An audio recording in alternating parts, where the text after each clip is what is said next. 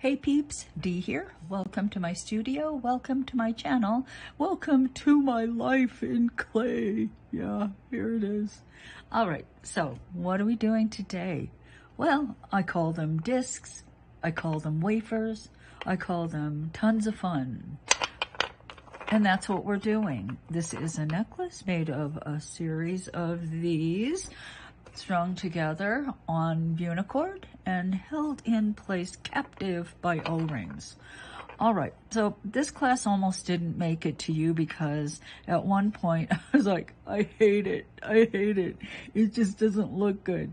And you know what? I went ahead and I made it, and I still wasn't convinced because there's some design considerations, right? And I was unsure I had made the right decisions, but I did it anyway. And at the end of the day, I put it together and I slid it over my head and I looked in the mirror and I said, I like it. So that's why you're getting it. Now, you have choices. I want you always to bear in mind what your choices are. Now, I decided to use a simple striped slab, and that is in the class. I'm going to teach you how to make just a simple striped slab. Basic stuff. Now, if you have just a rudimentary understanding of canes, and you've probably tried to make a few, you probably have little tiny canes hanging around. I have lots. And so I took this project as an opportunity to use them. Look, see? Ditto.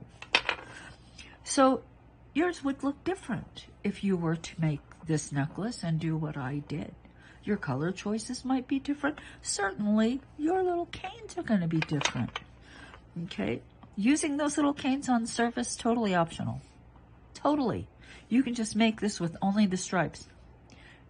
And at a certain time in class, I was wishing that I hadn't added these, right? Yeah, well, at the end, we discuss a little bit more about that. Now, I'm also going to show you how to make a clasp. I don't even know where it is now. How to finish it off and join the ends of your hollow cord. Yeah, I'm going to show you that. It's pretty nifty, and all you need to do is make a piece that's long enough to slide over your head. All right, so having said that, I'll also make a little bit of goldiness there to space out all the color. And that's it. I call this striped disc wafer necklace because I have no imagination, and that is precisely what it is. So let's get started.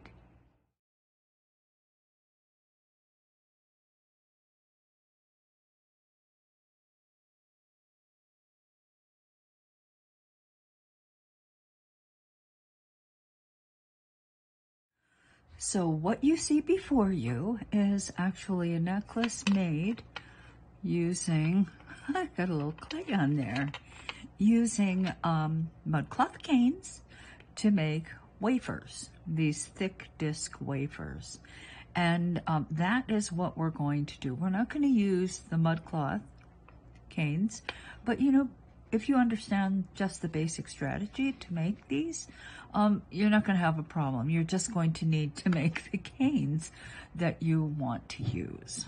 All right? Now, rather than mud cloth canes, this is kind of a heavy necklace too. So I think I'm going to try to make them a bit smaller in diameter than this. It doesn't look terribly huge, but when you have this many together, the piece can get quite heavy. All right, what we're going to do rather than use mud cloth canes is we're going to make some striped slabs. Now this is my box of striped slabs from the class I did in the members classroom. That was these really wonderful striped bangles, and then I did some earrings. I'll show you what those were. So here are the bangles. And just based on, here are some bangles, you can see, like that. And here's a chain. Oops, dropped a bangle. And here's a chain also made with these simple striped slabs. Okay, let me pick up my bracelet. It went flying. So that's what we're gonna make.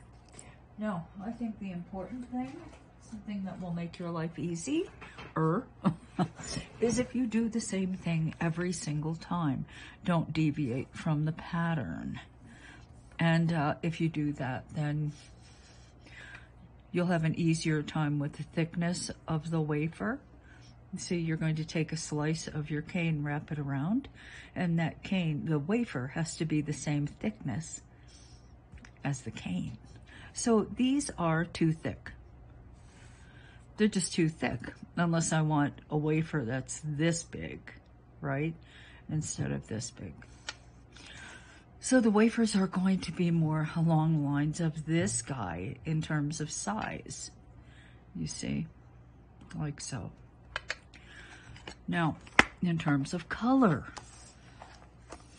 I'm gonna make one of these and it's going to be just all kinds of different colors. It doesn't have to be that way. You could choose your favorite color and just make them all the same if you wanted. But I think it's a little more interesting to pick and to make them in different colors. So this is my kind of my green box. And this is the way I store my leftover clay when I'm mixing. If I have leftover green, look, that's a lot of green there. Okay, now here are the oranges, the yellows, and the reds. And I kind of ran out of blue because I made that French lavender cane and the background was blue. But, so here are the blues. And what I'm going to do is just select a color. Let's just say that's one color. Let's say the next color can be, oh that's actually a Skinner blend. Let's say my next color is going to be this guy. I'm going to make a bunch of them, by the way. I'll probably make a yellow. So I'll just keep picking and grabbing these colors, and the colors that I'm picking out are actually what I would call my base colors. By that I mean this is the color I start with, I add white to it, and then I have two colors to make a slab. This is not quite enough clay, I think, so, but I think you get the picture, right? You're just going to, and because you're making pastels, you probably want to choose colors that do have a little bit of a boost to them. Like this is a good one. This might be a little weak. I may throw some red or orange in here.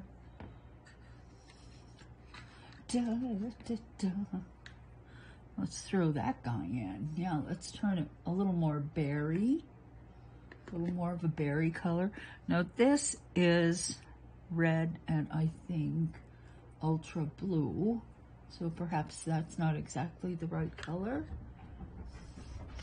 I don't necessarily want to make it pearly. So anyway, I will mix up, let's just do this one. I'll mix up this color and then we will continue. Actually, these two look like they'd be just fine. Okay, so I'll be back. So after scooting through my box, I gathered up the bits that you saw me get. I gathered up this guy, and because I want it to be more berry than orange or red, I'm gonna mix this magenta in as well. So all of this gets mixed together.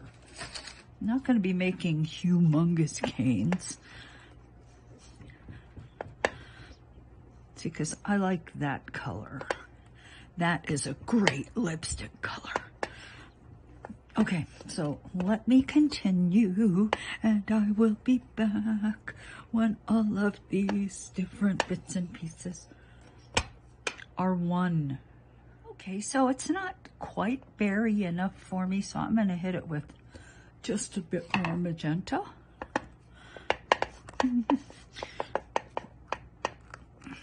Now, if you're afraid of color, a lot of people are. A lot of adults are. Don't know what happens when we grow up, but we get scared of color. Am I gonna make the wrong decision? Anyway, so if you are, then believe me, tone on tone, or picking a color, adding white to it, is just built-in harmony. You won't sit there going, why did I put that color next to that color? I don't get it. It looks awful. So tone on tone's really safe. I don't think you'll ever say that, as long as you start with a color you like. Okay, let me continue making this. I'm gonna berryfy this color. More berries.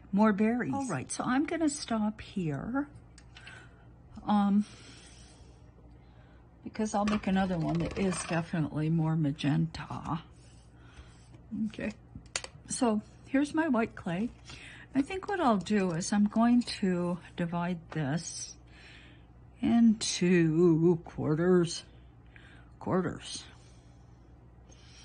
And I'm gonna take this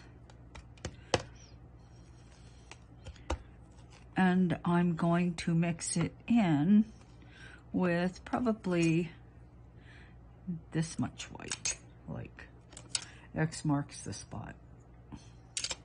Okay, so, oh, no, I want to keep that just like that. This is my mixy color, so let me roll this out, show you. Because, of course, we want the same volume, don't we? You can trust me on that. We want the same volume. Uh-oh, danger, danger. I didn't flatten it enough. And that's why it looks like this. Oops. Oopsie. Okay, let me roll it through the thickest setting of the pasta machine. Let me do it again. Let me reset the machine and roll it and make it thinner. I have some crumbling underneath my rollers, but you know, not a lot, because the clay is not really hard either. Okay. I just wanted to stick together because I'm going to mix the two colors together. So, hello, I'm going to be conditioning anyway.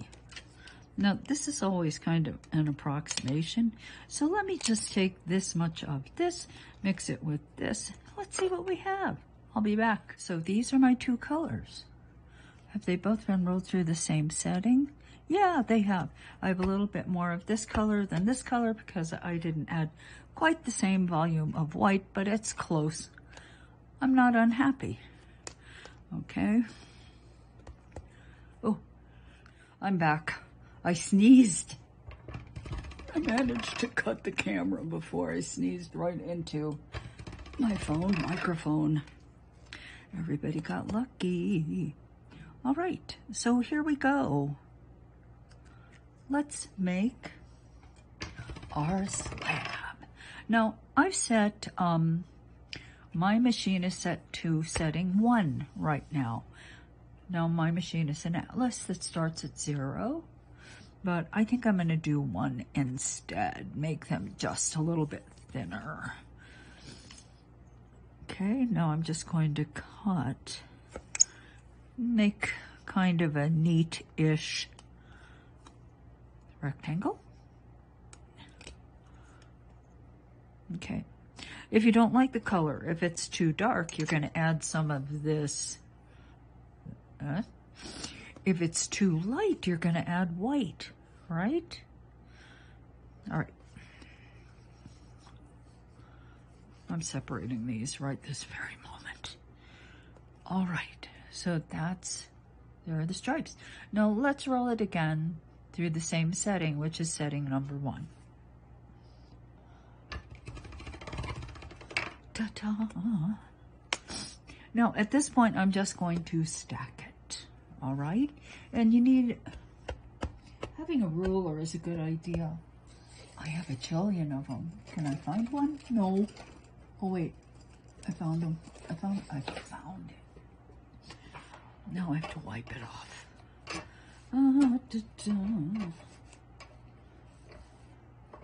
Okay, I think I found the ruler with the most clay on it. I have a bunch of these. I love them, so they're just all over the place. Okay, here we go. All right, so I'm just going to cut it in half.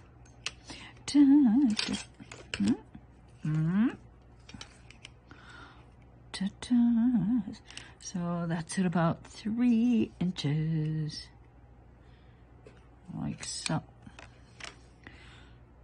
I'm gonna cut it in half and then stack one on top of the other, like that.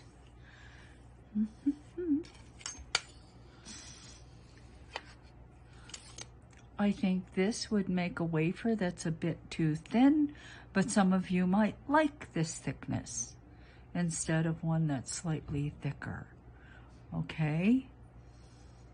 Now I'm going to make mine slightly thicker. It's going to be twice this thickness. Okay, so let's cut it in half again. Only I'm going to go this way this time. That's 1.5 inches.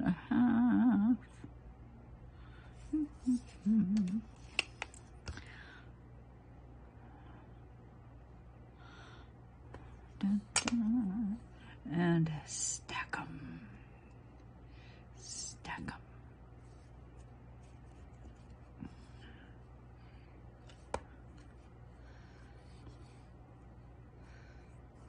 So I will make them all the same. Roll through setting 1.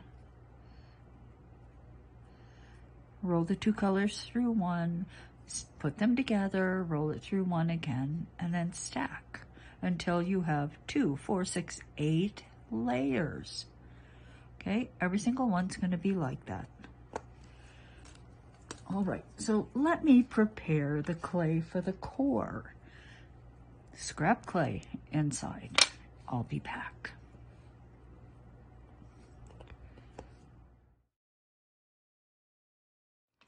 So this is my scrap clay color. The thing is, you have to remember that there's always a potential you're going to see this and this, right? Now, this particular necklace, I packed them pretty tight, so you don't see much of this, but I have another one that I actually wear more, and I spaced the discs out so that you definitely see what color these sides are. So I think that it's probably a good idea to decide what color you want that to be.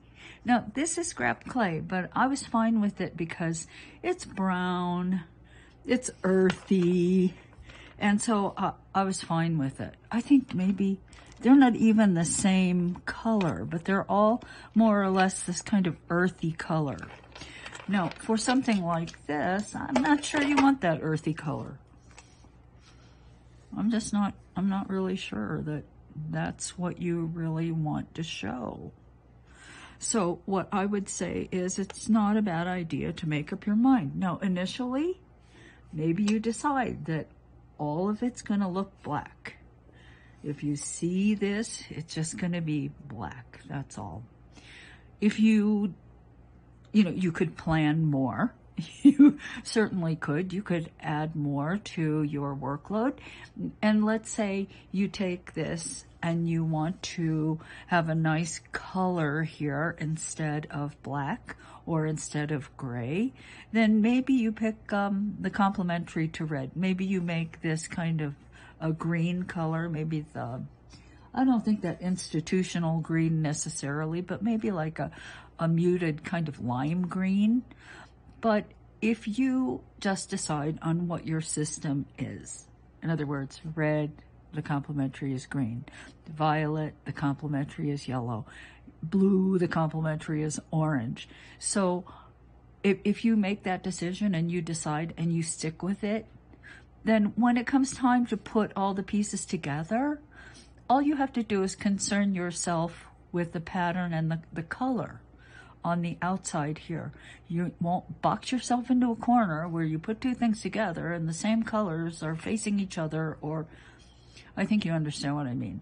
Just have some kind of system in mind. Now, the easiest system is what I'm going to do right now, and that is I'm just going to use black. Okay. Now, our cane is 4 thicknesses of clay rolled through setting number 1. Now, the 2 in the middle can be plain old scrap clay, just like this, like that, okay? But the 2 on the other side, the outside, we want one side to be black, right? Okay, no problem. I'm going to take my black clay, I'm rolling it through a thinner setting, let's say, because I'm not going to be sanding these. That's not really necessary, so I can make this black clay quite thin. Oops, it'd be nice if it didn't have all kinds of other colors mixed in. Okay, so let's just, I'm just trying to cover it like so, like that.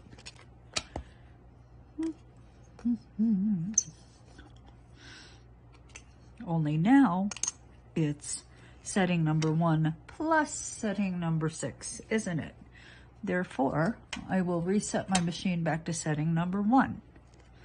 Roll this through.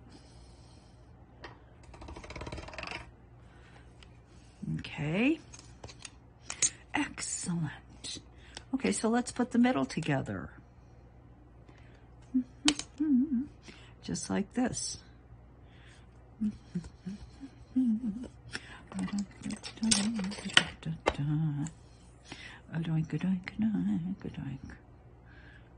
There we go. So far, so good. Now, let us put the other 2 sheets on.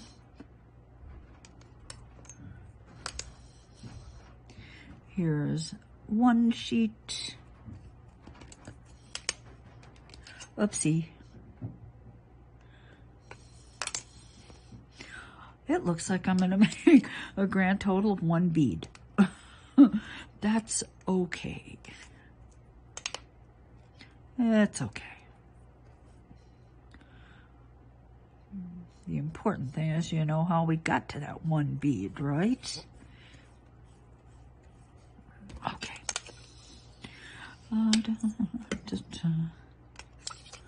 Okay, now theoretically these should be the same.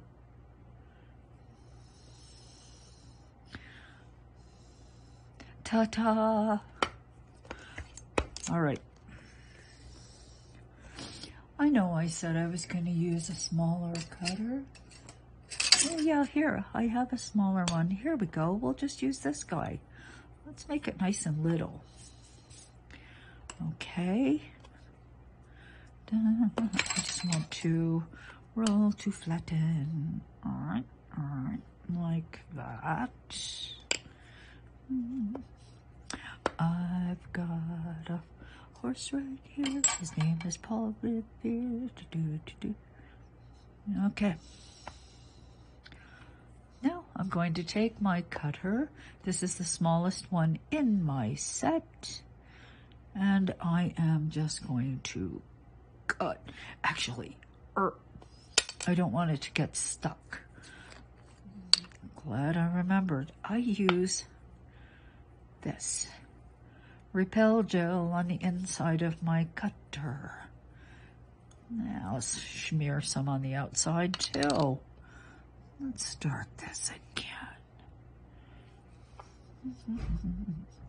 And I just kind of wiggle it down through the clay. And when I get down there, I'm going to rotate it. Now, are you stuck? Seriously, are you? You know, I had a clay pusher that I made myself. Let me see if I can find my clay pusher. I'll be back. Found it. All right, see this? It's just scrap clay. And I just filled the cutter more or less, and I then kind of pushed it out and baked it. But what I do with it now, you know, I think I'm gonna put a little cornstarch on this time so that this end doesn't stick to the black clay. Ooh. It's alive. Okay? So the clay pusher comes in really handy. Very handy. And there we go. Now it's time to wrap it. Once again, you want to wrap. You want to set up some kind of system for yourself, and if possible, not waste a lot of this. See, if I cut it this way and thin it a little bit, it's going to wrap around. But I think I'd rather try to cut the short side. So let's start by setting 3. I just need to get the lay of the land. So that's 3 millimeters, like so. And let's see how thin I have to go to make this piece long enough to go around there. All right, I'm gonna start with 1. Ta-ta, ta-ta. Not long enough. 2. 2. Look, black clay on the end. 3. Oh, pretty much there. 3. And you know what? As I wrapped it around, I did note that the strip is a wee bit wider than the disc, which makes sense because when I pushed it down, I also compressed it as I was getting it out. So let's just say that I stretch it, roll it down through 3, stretch it just a tad until it is the same width as the disc. And that's pretty darn close. It's not exact, but I don't think it ever will be.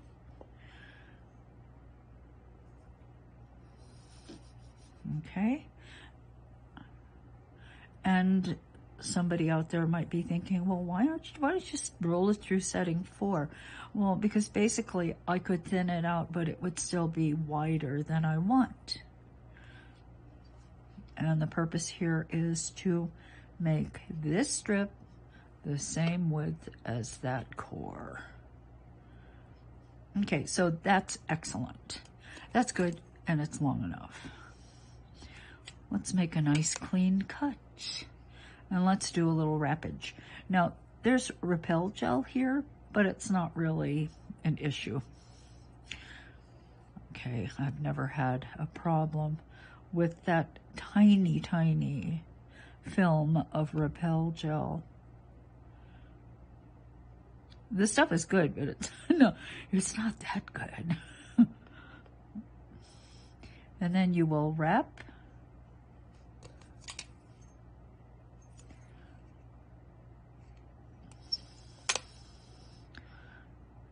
And then bring the ends together.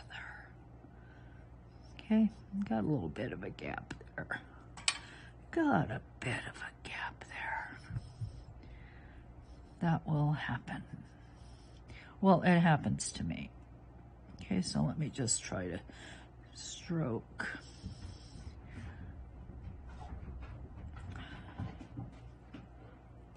Like so. So that's what I will do. Now, I shouldn't forget if I just make all of them at the same time, should I? No, of course, I shouldn't forget. But let's say a month goes by and I come back and I go, oh wow, I really want to finish that. What did I do? I don't know exactly what I did after a month. Because to tell you the truth, I mean, next week would be tough. So I'm going to take and I'm going to write exactly what I did. And I'm going to put it up on my bulletin board so that I know what to do. So I don't have to sit here and do everything if I don't want, in case, just because I'm afraid I'm going to forget. Okay, so I will do that. Okay, so let me get my centering template because we got to find the middle of this thing. I'll be back. Found it. Okay, now I'm just gonna take and center and place the template over it like so. Then take a needle tool and pierce where the center is. Lift and poke a hole. And try to poke straight down.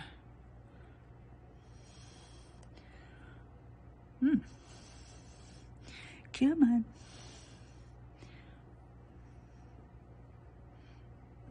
Now, if you find these a bit plain for your taste, could be, absolutely positively, and this isn't the most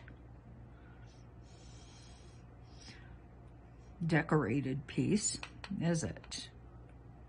No, it isn't. Well, we want to do something else.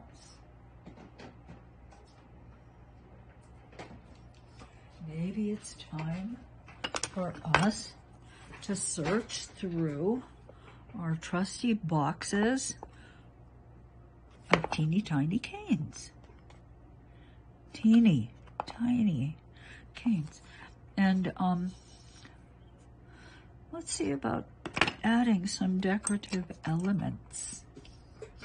Do they have to be teeny, teeny, teeny? This is a kind of a, is it too similar? Could be. You know, here's the thing. We like certain colors, don't we? We just tend to gravitate towards certain things. And I gravitate toward warm colors, and this, I mean, what color is that? I think I just made it again. So let me try, see if I can deviate from my norm. Maybe pick up something like this. Yeah, could also just do black and white. Black and white's always a good thing.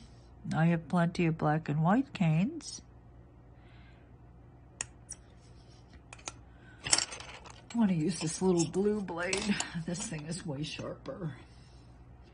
Oh, da, da, da, da, da, da, da, da, da.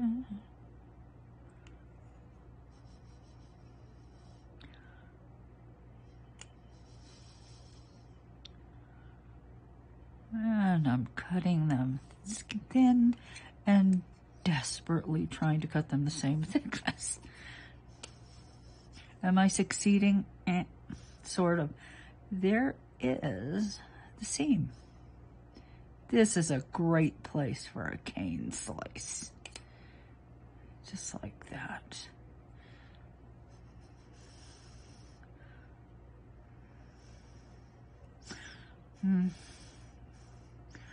You know, I have fuzz all over everything, but you know why I have fuzz? Because I hug my animals.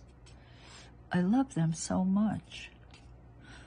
I'd have to wear a hefty bag.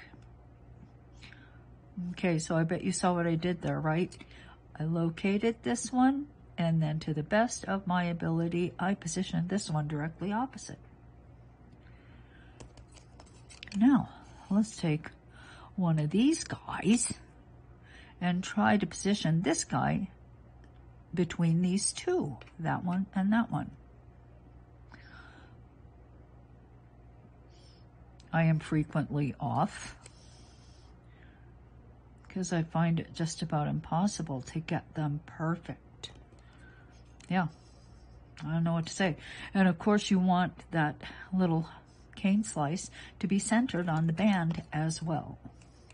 Position is centered between the two, but the piece itself is also centered on the band.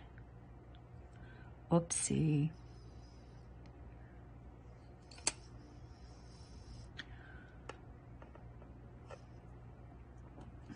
That looks good, but I think I need 4 more. 1, 2, 3, 4. Okay, so as I cut too, I'm slightly rolling the cane along in an effort to keep it round. So, you know, here I failed. Not exactly centered. Oh.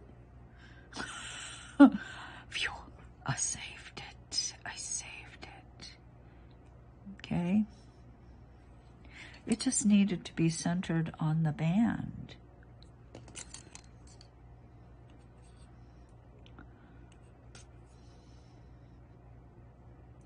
And I can see my spacing is not exact.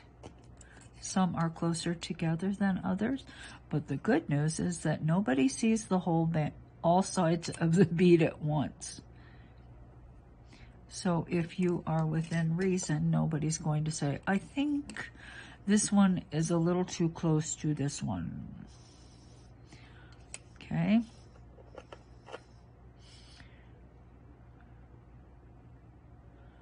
So I'm going to live with that. That's kind of sweet. That's a sweetie bead. And when you make so many of them, you're going to make a lot of them and put them together. You don't really see any one single piece. You just have an impression of a lot of color and pattern. I'm not sure I like this on there. I'm going to think about it. It is not too late to take it off. It just isn't too late. Would I have been happier? This is what happens in the studio all the time. Maybe this one would be better. Maybe. Okay, well, I'm not going to bore you guys with my little problem here, but I have decided I'm taking it off. I'm not that fond of it. And as long as you don't, like, really push it on there, you should be able to lift it off. Now, if you work with a very soft and sticky clay, maybe that's a lot more difficult. Could be. Could be. Those are nice, though. I'll figure out something to do with them. All right, so that is our basic strategy. So let me make a few more, and then we'll talk about stringing. So I'm making another one, and I'm going to make it a little bit differently because I'm going to use this, which is, of course, too wide to do this way. Okay, but, you know, as I was working, you know, things come back to me. So I put the Repel gel on, but as I'm pushing through, I'm rotating. And you know what? That helps. It really helps. It helps keep that clay in the cutter a little bit looser, because as you're cutting through, of course, the clay below is holding it. Doink, doink, doink. Hey, not too bad. So do the twisty thing. It'll help you. It will help you a lot. Okay. All right.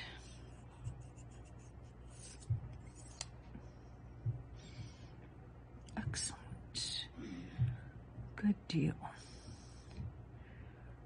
Okay, so let's take this, and I rolled this through setting number 3, didn't I? So I am going to roll this through setting 3 now. I did mark, see, those are 3mm marks, so that's what I cut along. 3mm slice, rolled through setting number 3. Now, I did stretch it out a bit to thin it when I made the other one, so you know what, I'm going to do the same thing. Why not? Why not?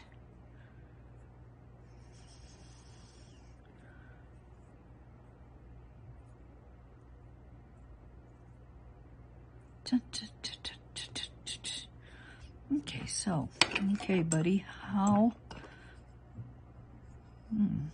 what is your measurement? You appear to be about 10 millimeters wide, like so. So let's take this strip and lay it on the 10 millimeter side of my Marks It tool that got ripped off in China, but hey.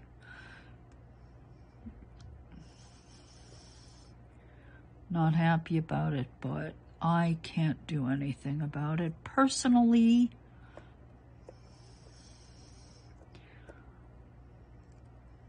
Okay, so I transferred the marks.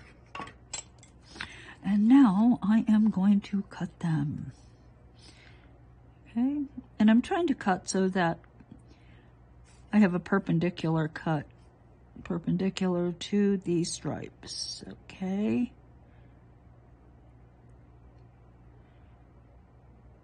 Right along that 10 millimeter mark. Who knows, maybe I'll use these. I think these will look better on this.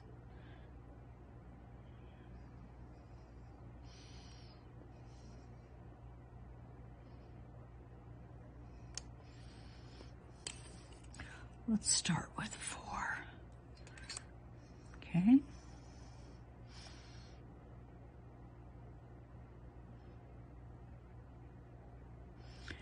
Well, apparently you are just a tiny bit thicker than 10 millimeters, just a bit. So in a situation like this, I think that what I will do is just try to thin this a little bit. I don't believe that's going to make much difference. Okay.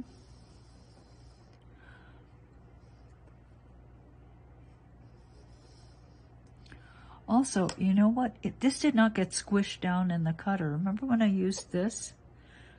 Well, when I pushed it, I actually made it thinner.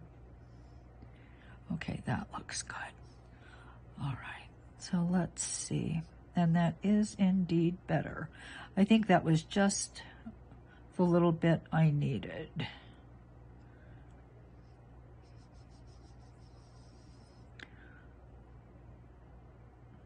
Like so. If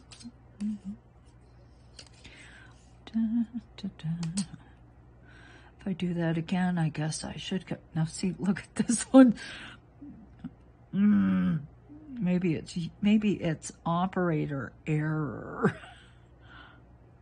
You know what? It's always operator error for me. Around this joint, it's always operator error. That one's a bit thicker, so yeah, operator error. Yep.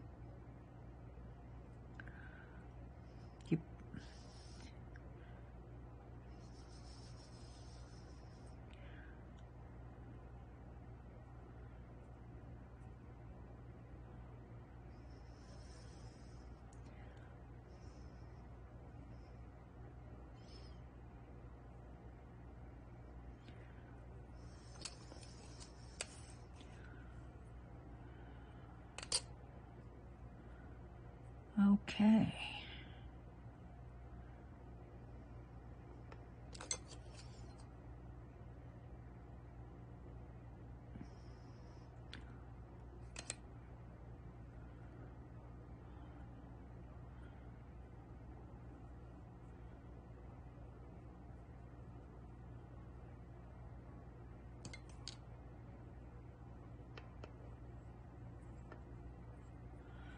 Okay, so I'm just trying to heal the joints just by rolling, and I'm rolling lightly because I don't really want to affect the wafer.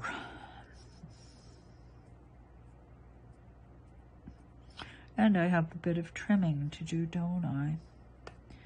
I do. I definitely do.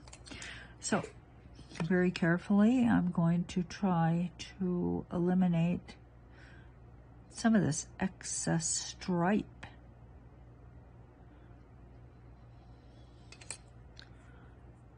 Okay.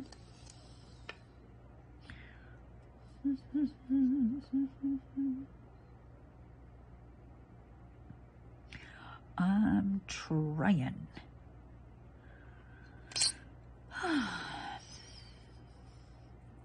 Well, it's not perfect. Could I make it perfect? I'm gonna try.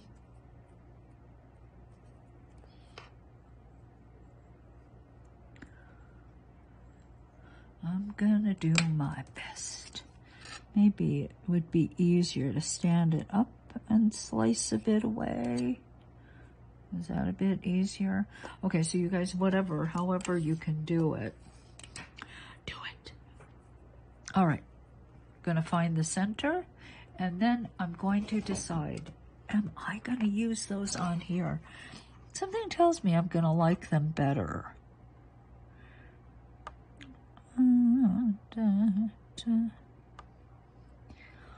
Okay, I think that's close-ish.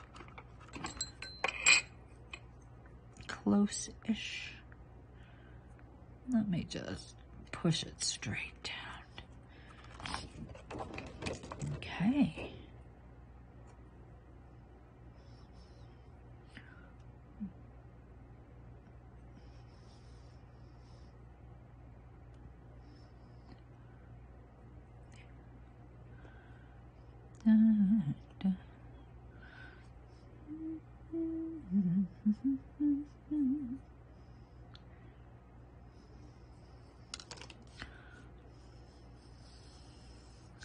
So I have two beads, two beads.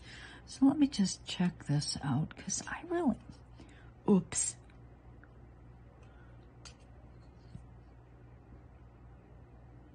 Seam.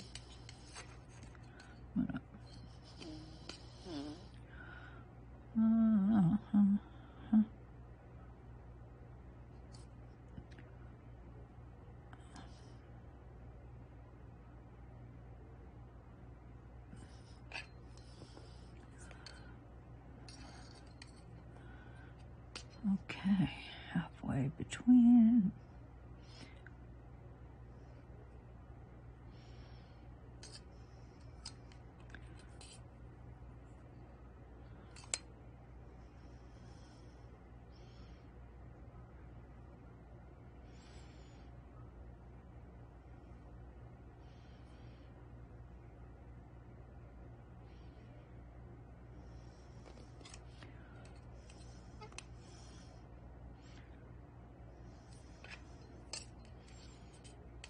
Yeah, it looks better.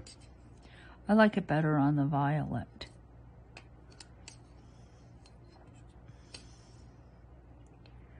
It adds a little something.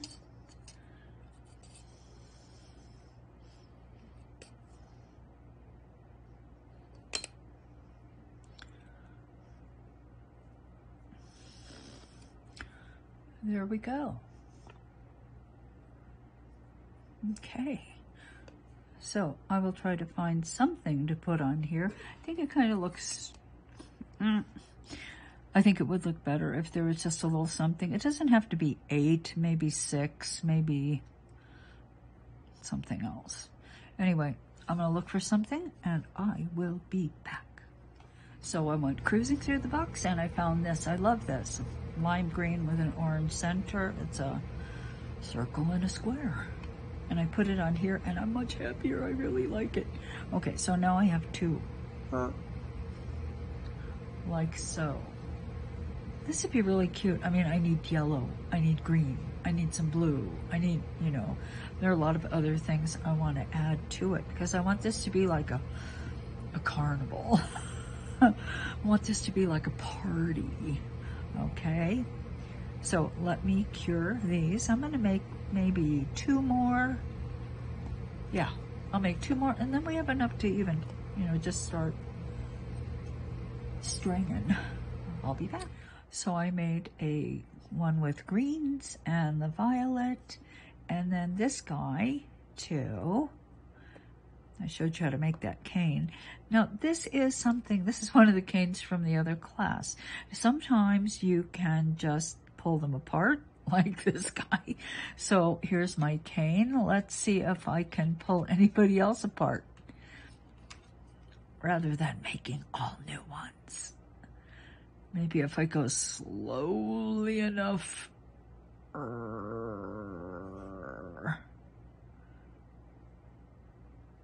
Okay, so you guys in the classroom, you might have a whole bunch of canes just waiting for you, right? It is possible. Now, this guy feels a little more resistant, but I think I can do it.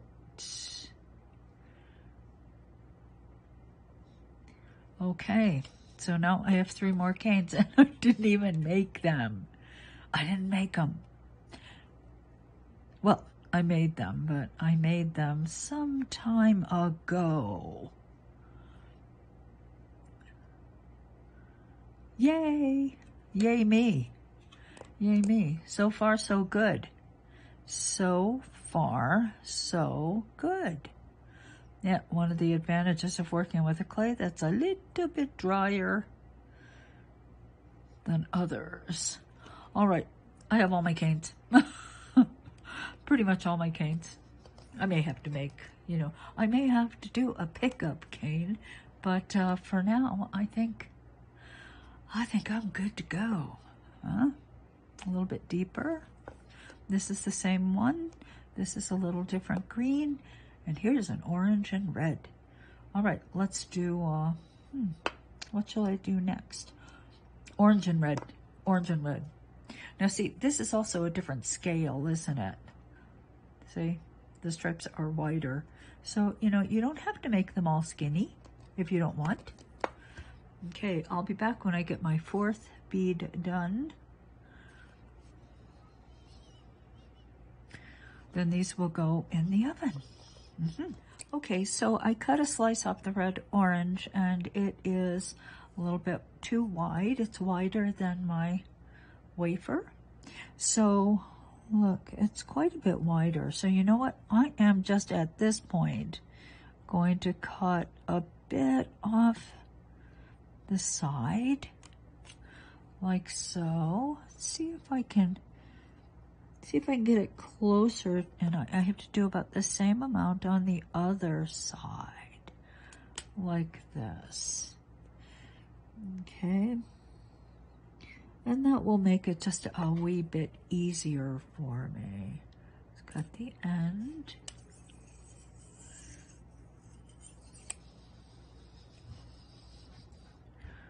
And now wrap.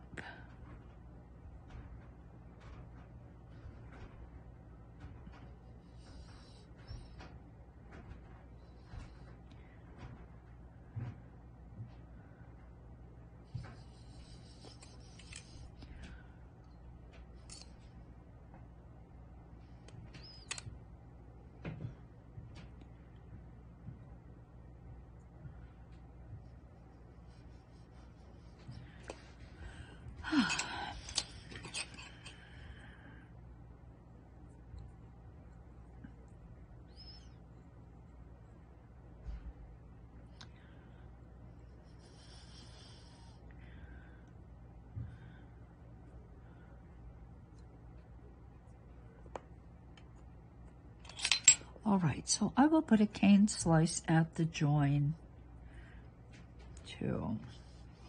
Okay, so let us find the center again. Then I have to go hunting for the perfect canes to go around the perimeter. This is going to be a fun little thing. I think this is going to be a fun necklace. Why not? And it only needs the very simplest kind of cane to make. And some of you guys in the classroom, you already have them. Yeah, you do. I'm betting you do. Sitting there waiting for you to make a striped wafer necklace. Okay, now I'm searching for canes. I'm on a hunt for canes. Canes. I've always loved this cane. I love it. This is the one I'm going to use. I'll be back. So here are the 4 that are ready to go in the oven. Now this only has 6 applied canes. This has 6, this has 8 and 8. Okay. These are going in the oven, and when they're done, I'll be back. So I took another look at these, and they're looking a little, yeah, I'm going to sand them. P180 Abra net wrapped around a sanding block. It's not going to take much, but I think it will look much better.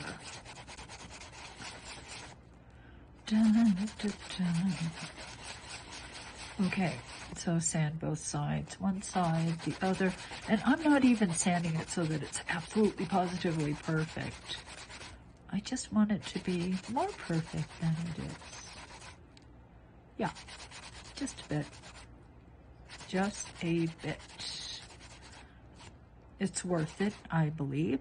Then I'm going to sand like this and kind of even out the thickness of all the slices. Kind of soften them too. Soften the edges a bit.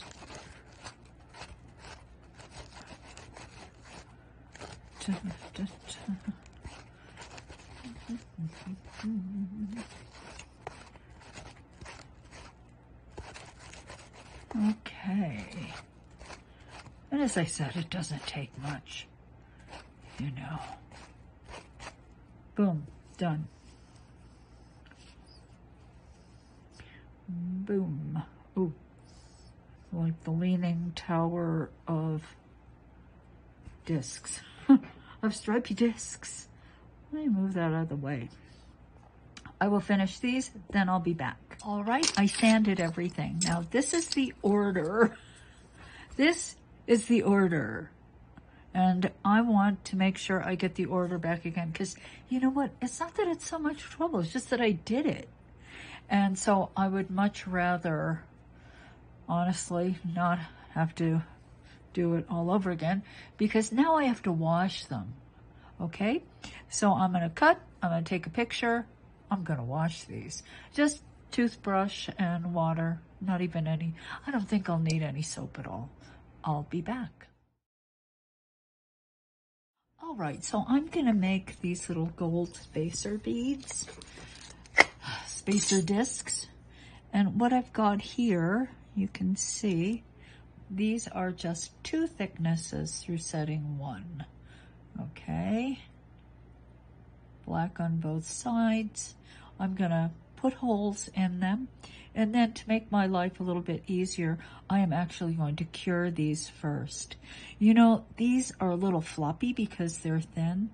I could try to do it now and bake it all at once, but I think this time I'm just going to find the centers, put the holes in, put them in the oven, and then I'll add the gold and cure them again.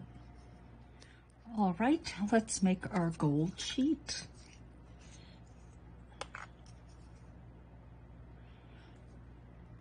Three coats is usually what I give it. And they're kind of light coats. I mean, this is a rather large area I'm covering. Okay, and I just push it around. And then I will let it dry to the touch. Doesn't have to be dried all the way down, because as a matter of fact, if the paint dries all the way down, if it's completely dry, then it doesn't stick to the clay anymore. Oops. So there's a window of opportunity. You have to use it before that happens. So try to make just what you need at the time. Now this is more, but I'm going to show you something else. So, all right, so it won't take long. That's not very much paint on there. So I'll be back when it's time to do the second coat, which will just be in a couple minutes. Okay, we're ready for 2, and it really literally was 5 minutes, so it doesn't take long at all. Thing is, if the paint is wet and you go to put more on, what will happen is the wet paint pulls the sort of almost dry paint right off the clay. It does, yeah. It does. Okay, well, this is a little bit heavier. Might take just a little bit longer to dry, but it's pretty fast.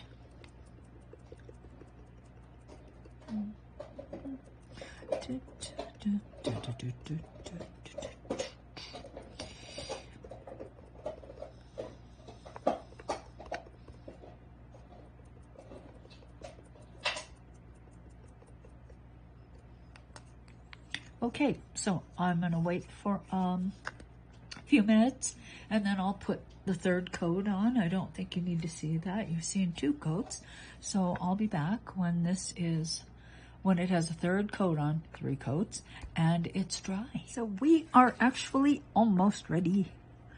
These are cured. I've been drilling holes, okay, because I used my pokey tool and it is not 2 millimeters. So this is actually a drill bit, and I put it in clay, cured it, and this is 2-part epoxy around here so it doesn't turn. Okay, 2-part epoxy clay. I love that stuff, love it. Okay, so have to do that with all of them, unless you happen to make the hole big enough with your pokey tool. Okay. Now, I'm going to take this opportunity to sand the edges of all of these discs. Now, I didn't really feel I had to do that when I was working with the clay, and it was all raw. But here, yeah, I might as well do it.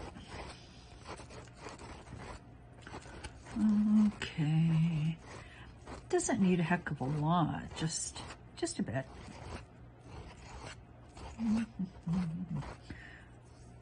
And the sides look fine to me.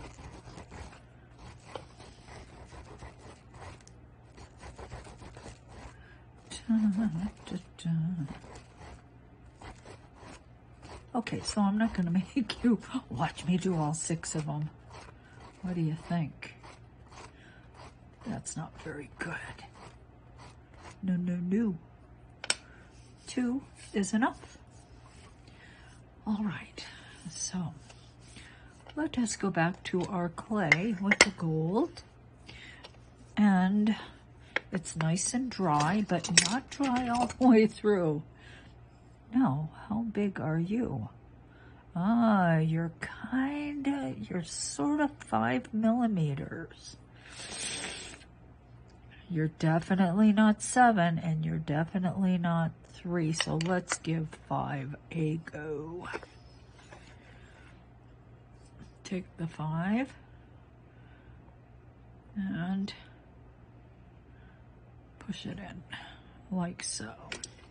Now, this clay is pretty much stuck to my tile, so I really, really should get it off at this point. Yeah.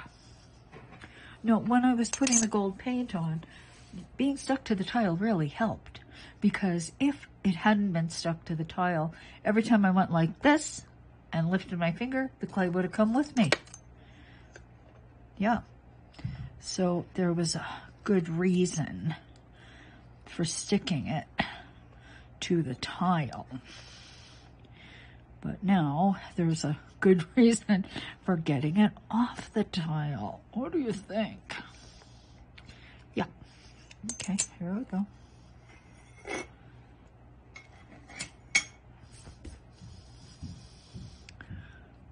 Okay, so let's cut a couple of strips.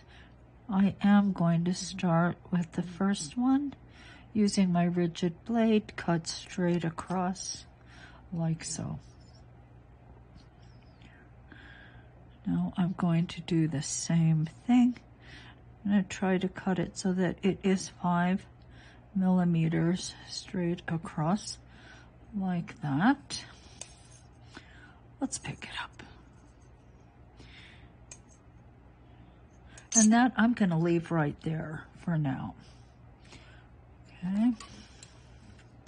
Because if I move it, I have to cut another straight edge. I don't want to do that. Much better for me to leave it like that. This is liquid clay. You could also use poly paste if you want.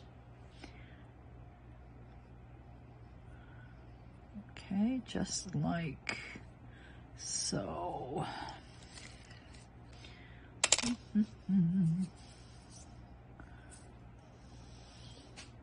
Pick her up. Now I did roll this gold clay through that same setting that I had rolled basically all of the stripes, right? Setting number 3. I believe I did thin this down to 4, however, because I did end up thinning the stripe clay to make it fit.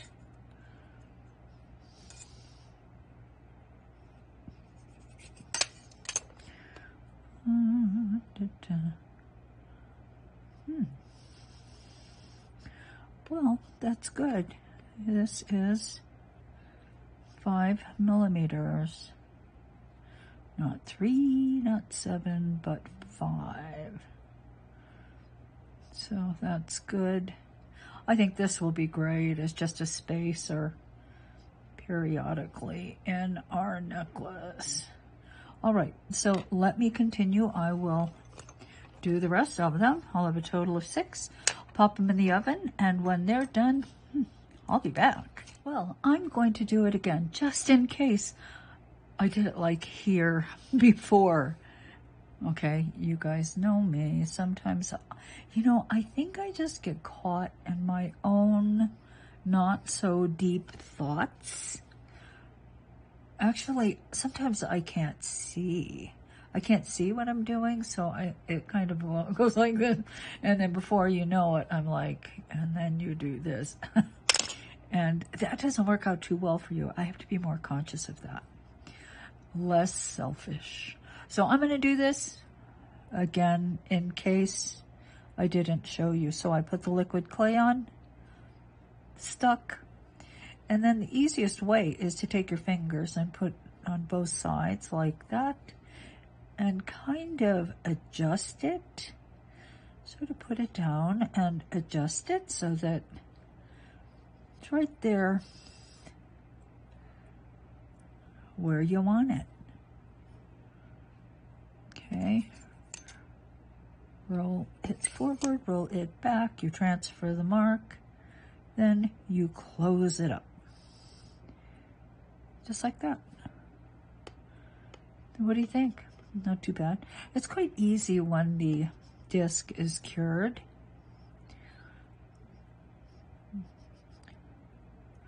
It really is. But it requires an additional curing, so you have to weigh these things.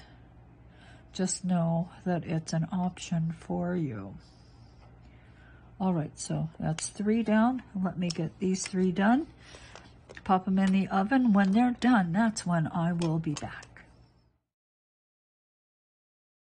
All right, so remember what I said about paint on clay? I'm sure you do. You have to use it before the paint actually dries, or it's no good.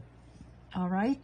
Now, so what I do when I have this much, I have no plans for anything to do with this at the moment. So whenever this happens to me, I make these. These are little, and these are cured little pieces that I can then later use on various pieces. I embed them in beads and, you know, wherever, okay? So, simple enough to do. You want to take your clay and really press it to a tile, like so. We really want that clay to stick. And now let me make a donut. I use this guy. Really push it down, push it in, and because there's no plunger, you know, I really want it to stick because I don't want it to stick in here. All right, so let me make another one.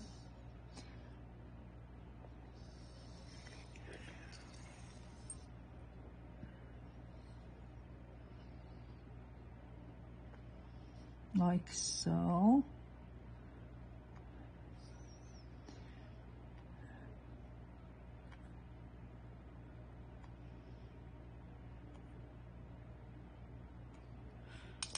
And I would go down the row. Now I want to punch the hole, which is that.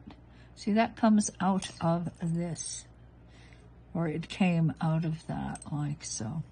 So let me punch the hole in the middle.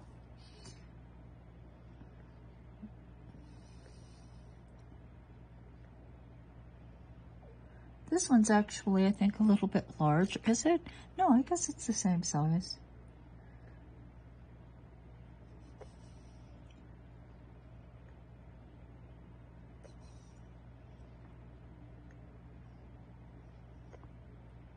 Okay.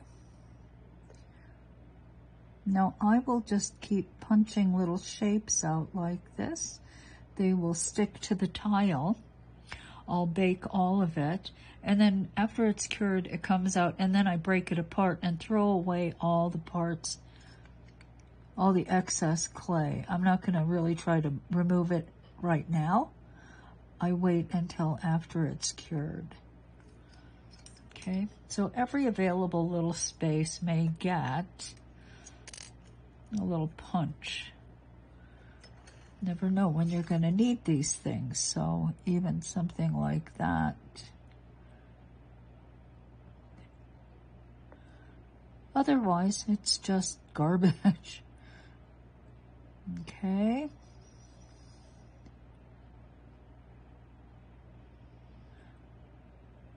And it's worth it to me. I store it with my crystals, you see. Here they are. A bunch of them, along with my crystals. And I've been using them quite a bit, so I'm pretty happy to have them.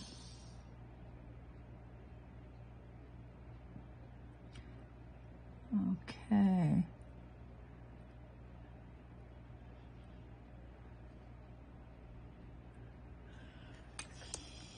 And so forth. So I'll just continue making my little donuts and my little circles and whatever else I can think of. Maybe this guy.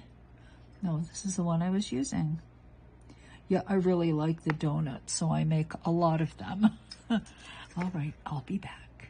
So here you can see what I've done. Using the little circle cutters and then just using a blade. Little tiny squares, strips, you know, triangles, more. And after this is cured, then I'll break all the pieces apart, and then I'll be able to embed them in raw clay or affix them to the top using a little bit of liquid clay, something like that. But I find these very helpful. Ta-ta.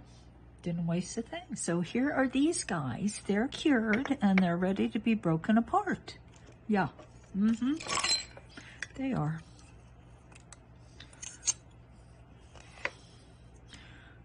Perfect thing to do when you're just like listening to TV or you have a couple minutes and, you know.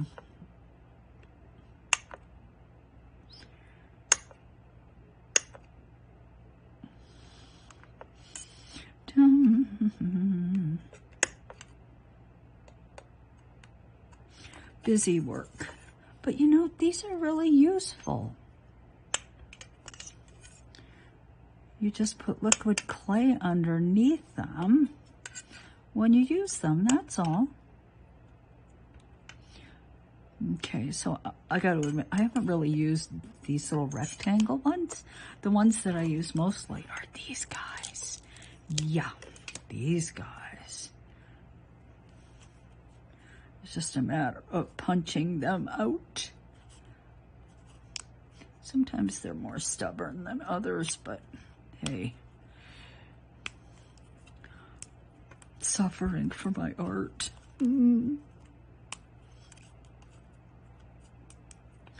La da da da da da da da da da da. Let me see, what am I going to use to punch these out this time?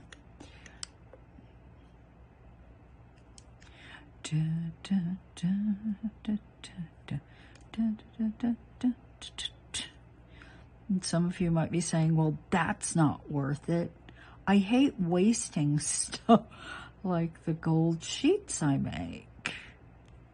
Yeah, it's going to take a few minutes to straighten it out. But you know what? Once I do, I've got these great parts that can be used for other things. That's what makes me happy. Yeah. Da, da, da, da, da, da.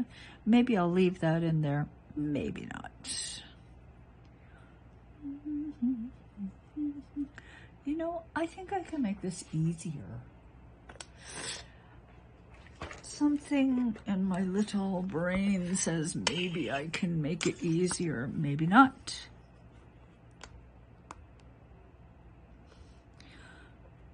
Okay, I got that one out. Da, da, da, da, da, da.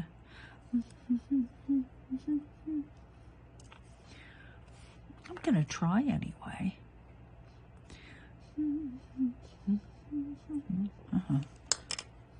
Maybe this one's, oh no, here we go. Da, da, da, da, da, da.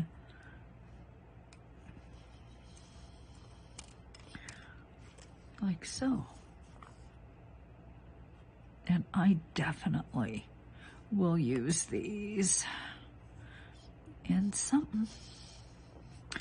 I absolutely positively will. Okay, so I am weird because I actually like doing this. Yeah, how strange is that? I do. I do, I do, I do. Da, da, da, da, da, da, da. Now you, mister. Yeah, just bend it. Not gonna break. Just bend. Pull it apart. Put it down and look, all the little round things I have. Is that all I've got? Okay, so let's take these and pop these out.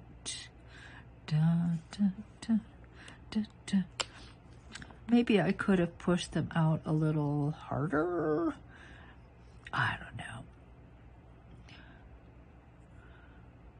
It's always about this difficult to get everything out.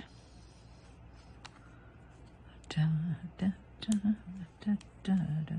Da, da, da, da, da, da, da.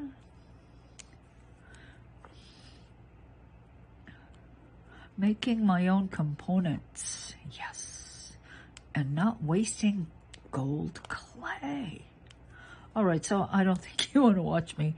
I'm just going to sit here and do this for about, however long it takes. These might be interesting. I'm liking these a lot. Let's see, a little triangle pieces. I think these are going to find their way into something. Okay, I'll be back. Here is the garbage. Now, if this is a little more interesting, I might actually keep it. Maybe impress it into, do something with it. But it's not that interesting. Maybe I'll try to make one that is. Just using cutters, things like that. All right. Now I have to figure out what to do with them. All right, so let's talk a little bit about this piece, right? Because what you do with these may be impacted by what I tell you about this one. Now, there's a lot of pattern here. You recognize the mud cloth canes, and the mud cloth canes on the channel really do lend themselves to this kind of application because they tend to be the shape of borders, right? They are rectangular and thin like that. So they're actually perfect for borders and using them in this way to make these wafer type beads. So that's what you see before you. Now, because the canes are different sizes, I had to adjust this, you know, our sheet. I had to adjust it so that it kind of fit the borders. And, you know, sometimes I reduce the border a little bit, you know, so you're going to go back and forth. But the goal is always to have the wafer or the disc underneath the border. You want them to be the same. All right. So another thing I did was I added certain elements that are the same, like these gold pieces. That's Louie. Louie, what have you got? Louie, I think Louie has a peanut butter jogger. He's such a funny dog. Anyway, so I find that these are also very helpful. It kind of breaks up all the pattern, I think. Visually, it breaks it up a bit. I also added these. You can see these very thin zipper cane ones. It's kind of the same thing. You know, the gold, the zipper canes, when you have pieces that can sort of visually be identified as the same, it starts defining the space. At least it does for me.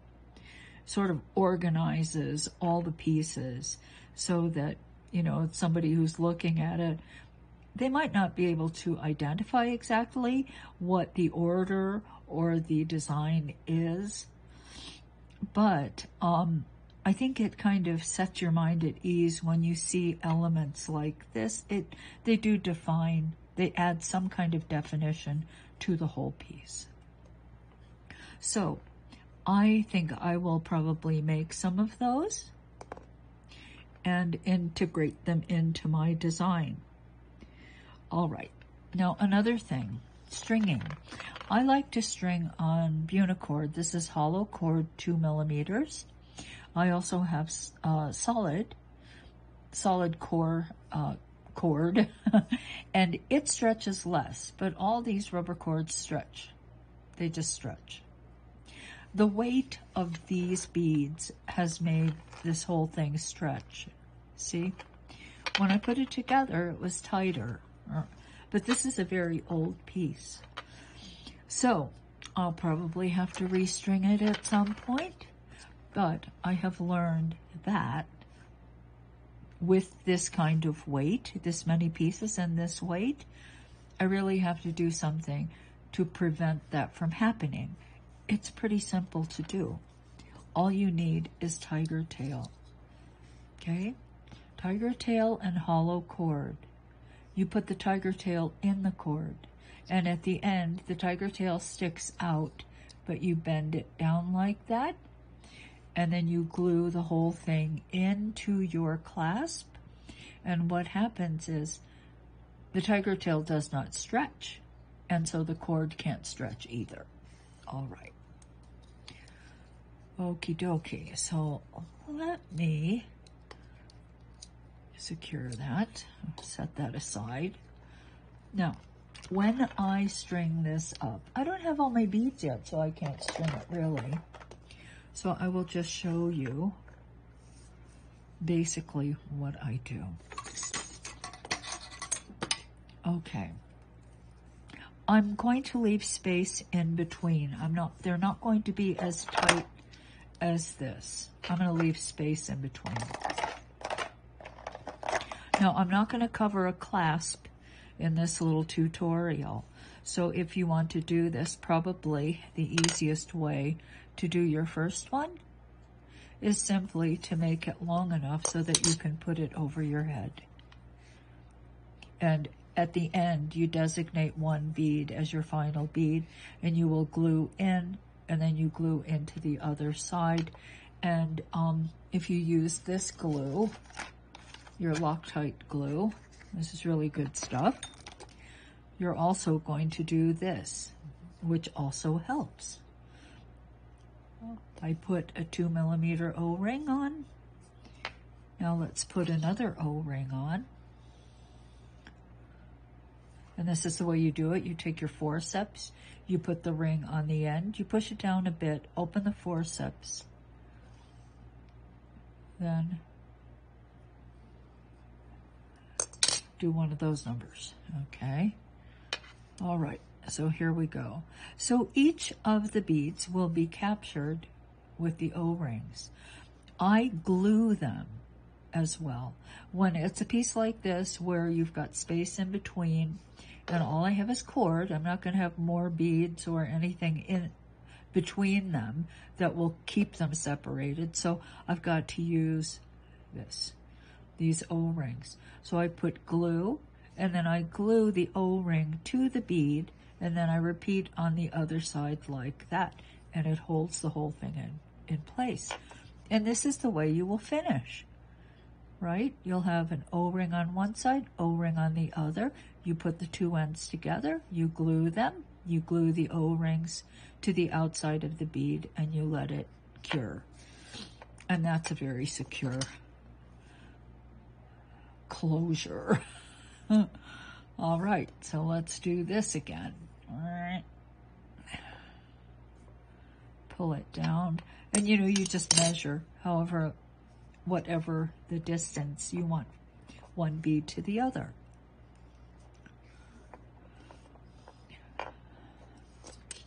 Okay.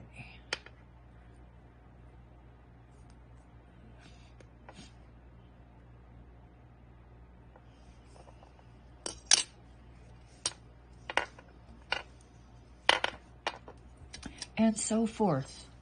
You have a nice, cheerful little necklace. It is cheerful. It's a very happy thing. Okay, so. Let's see, is there anything else? Now, I'm going to use, when I do it, my iridescent rich gold. I will dab this on a thin sheet of black. Probably 3 coats. You guys have seen me do this before. Let it dry until it's like surface dry. Then establish what thickness your disc is going to be. Cut the strip the same thickness and just wrap it around. Cure it.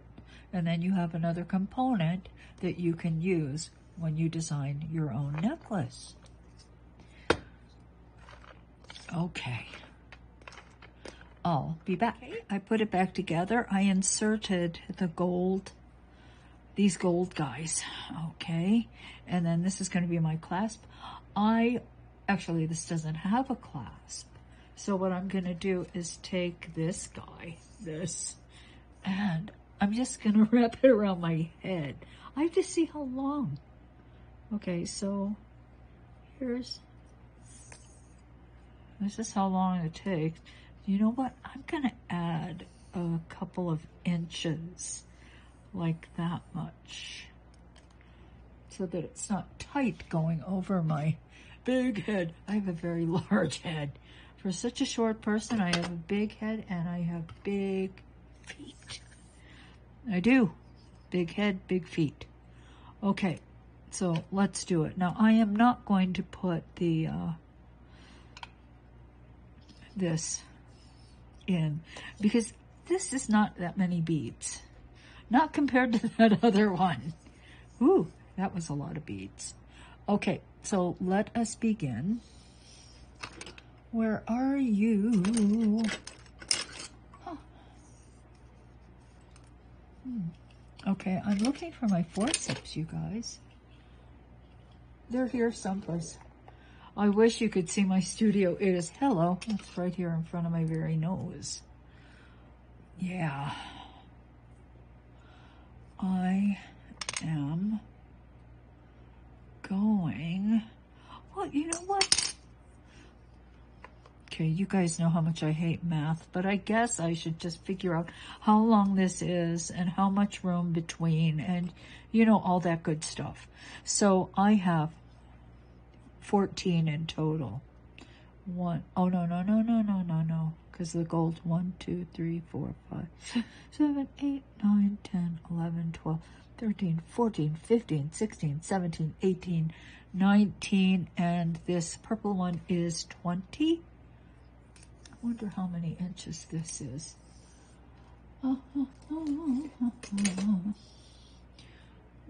It appears to be about a yard, which is 36 inches, right? 36 and, oh Lord, I forgot how many. Okay, so I had 14 plus 6, 20. 32. Let's see, what would happen if 20, 20. Let's just make it 1.5 inches. You know what? I'm not going to do it. I'm going to take a brand new piece. It will be as long as it has to be, and I will have 1.5 inches between. All right. Here we go. One guy on.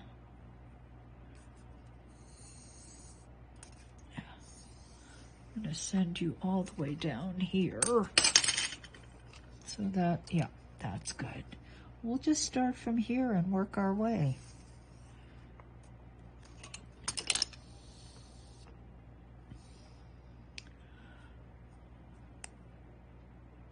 Oh, I just broke an O-ring. I don't know my own strength. Now, I'm not going to glue anything at this moment. I'm going to get them all on, and then at the very end, I will glue everything on. Okay, there we go. Now, I must leave 1.5 inches. So let me get another O-ring on. Let me find a reasonably small ruler, not one of my humongous rulers. Get on there, you. Ooh. Hello.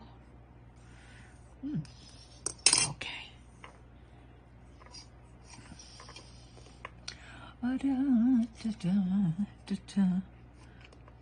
Okay, so this appears to be about 1.5 inches from that O-ring to that O-ring. It's close. I would say I have to move this just a tad up.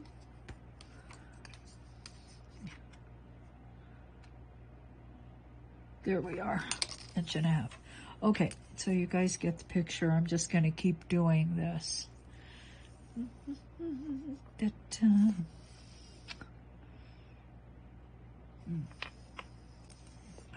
Not sure I want that much space between.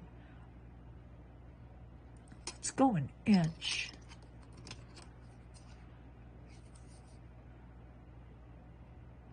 Yeah, that's about 1 inch. Let's try 1 inch. That just seemed like too much space, okay? And you know what? I may scoot it up. I may actually have to make a couple pieces because, well, we'll see.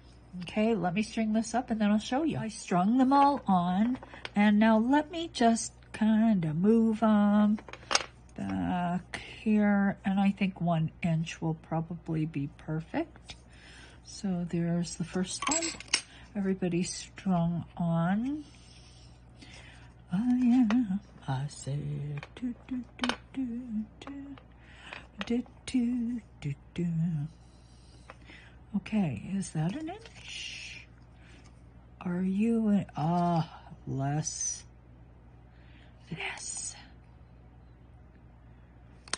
close. Scooch a little there. All right. Da, da, da, da, da, da, da.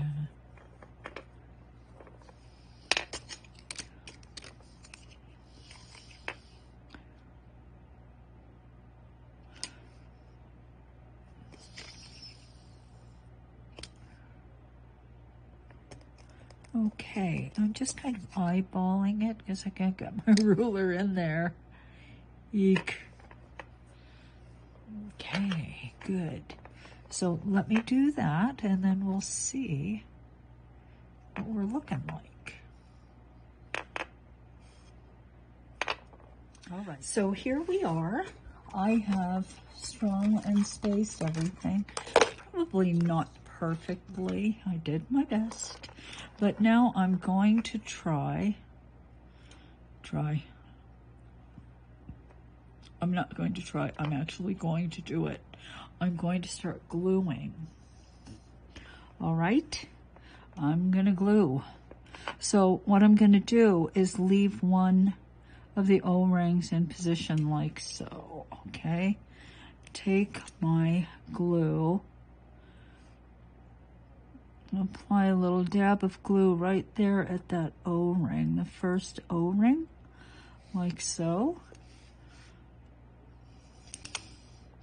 Then slide the bead up to it. You can see I have excess glue there. That's okay. I really do want the bead to be glued to the cord. Okay, so let's put a little bit more there.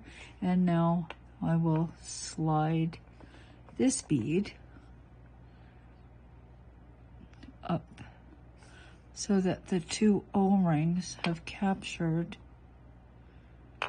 the bead. Okay, just like that. All right, now the second one, it looks like it's in a pretty good position. It could probably move to the right a bit. So let me just scoot it to the right.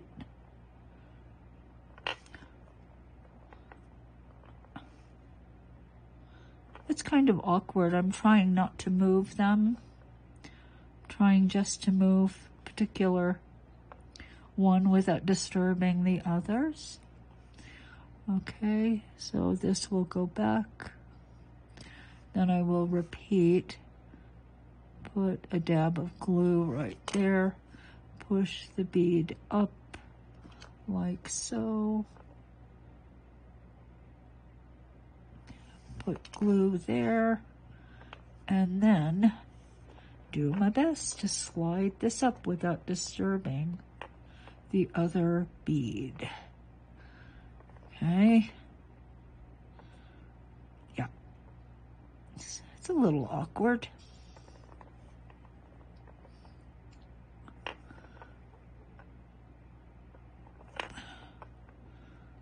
Okay, there we go.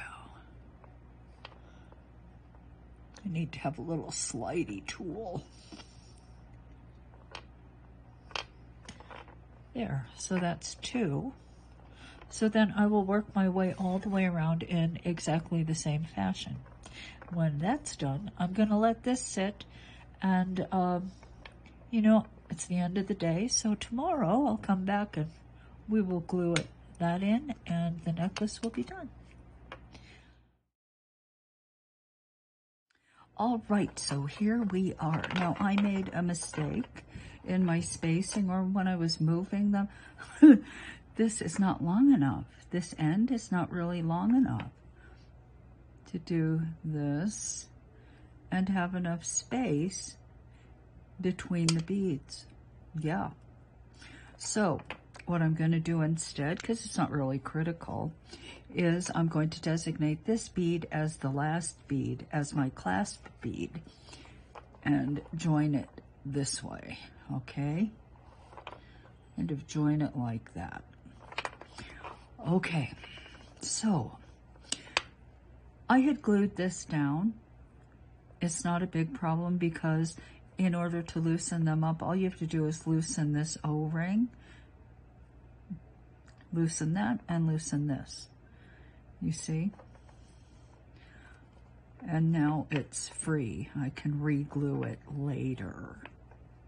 All right, so what I've got to do now really is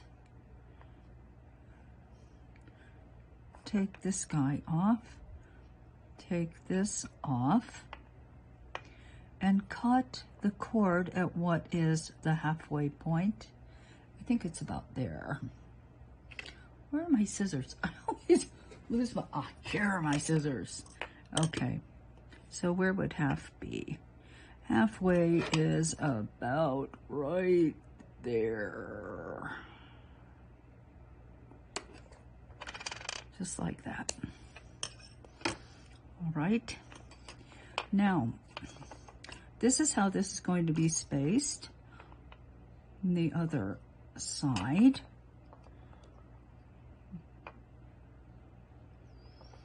And now I have to cut what is halfway from the O-ring.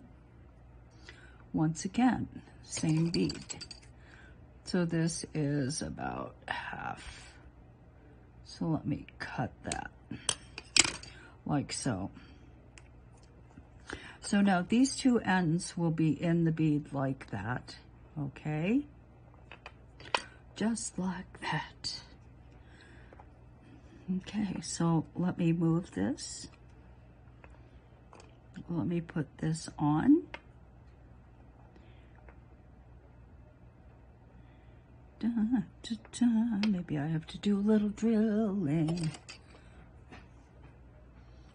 Where's my drill? I have so many. That's too big. That's too small.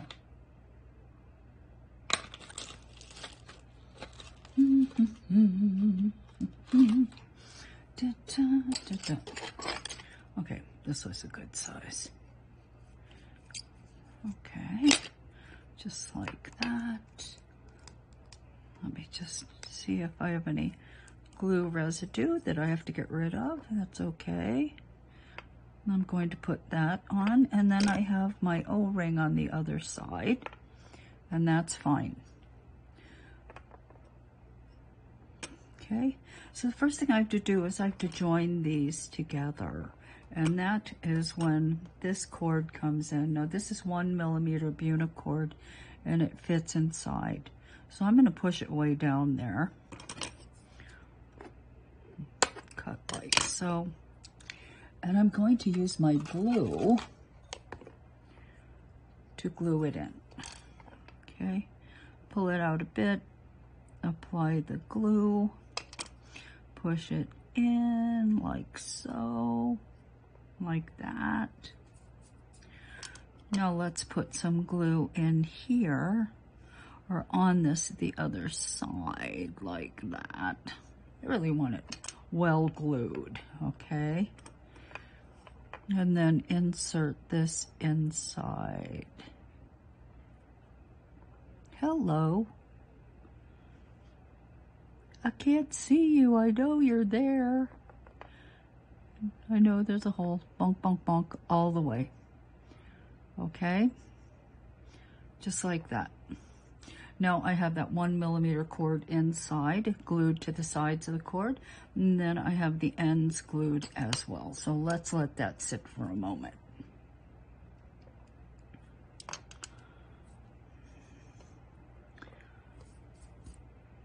Okay.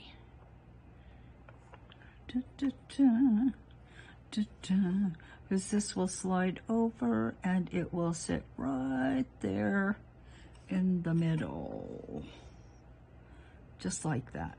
Okay.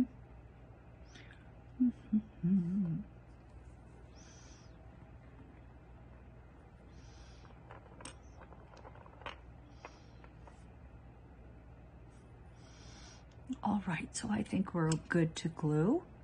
So now I will just put glue right there at the hole on the cord.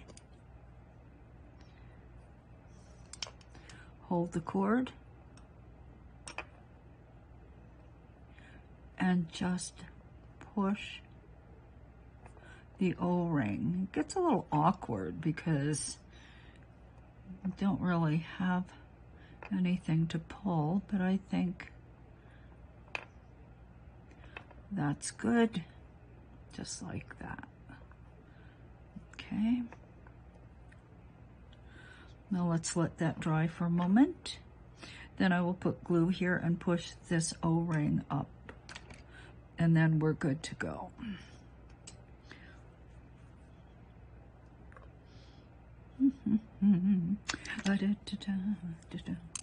I can't believe I'm still working with all this glue that I thought I didn't have. Yeah, I did. So just remember, if you're using this Loctite glue, you think that there's no glue left in there, well, you're going to be surprised. Let's push this. I'm just going to get a good grip on it and push it up like so. Okay, good deal. So now it's secured, okay? That's a little glue on the surface. I'm not too worried about that. All right, so the piece is now put together. I can slide it over my head and I'm done. Now let's talk about the piece itself. You know, sometimes I get the idea. I get an idea in my head. And there are a couple things I consider when I do classes. Number one is it can't be too terribly difficult for the general channel. And this class met that one criteria, because all you had to do was make, you know, a striped slab. It's easy. The second thing I like is using things you have. So all these little canes, your canes will be different, but you probably have tiny little canes that are looking for homes. So it met that criteria too. It has to look good. It has to be something I like. Now here's where this piece kind of falls down for me, because I'm not sure I really like it. I like individual parts of it. I love seeing ditto on a bead. I love using stuff, and you know, yeah, so it's only half satisfying. Will I make this particular piece again? No.